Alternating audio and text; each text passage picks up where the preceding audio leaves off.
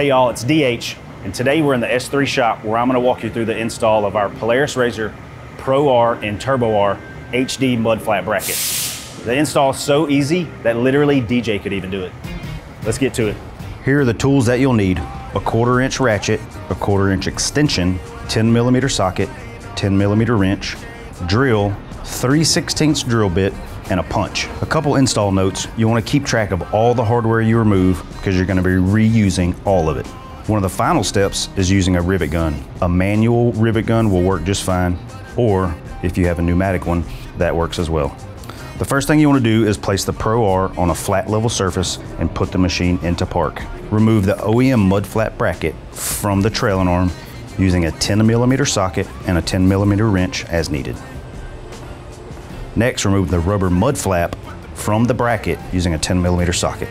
Repeat this on the other side. Moving on to assembly, install the stock rubber mud flap onto the S3 mud flap bracket using 10mm hardware.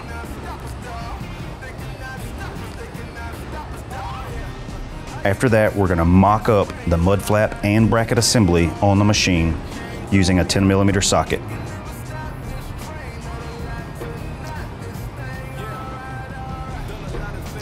Next, you'll use a punch to mark the center of the rivet hole.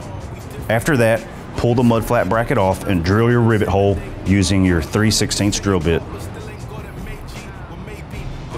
Install the S3 mud flap assembly onto the machine using OEM hardware and a 10mm socket.